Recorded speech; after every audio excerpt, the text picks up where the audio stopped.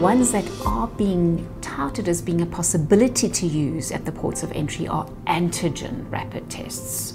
So very specifically looking for acute infection again, but doing it in a format that is very easy to use, which gives you a result very quickly.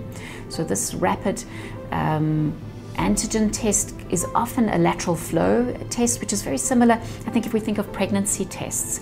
And these can be done by laboratory staff, medical staff at ports of entry, and they will have results very quickly, so within 30 minutes, depending on, and again, the different rapid tests have different formats and formulations, and they will specify just how long you have to wait in order to have a result. But the idea is that the specimen does not have to get to a laboratory, where the laboratory then performs the test, but rather the test can be done at the port of entry.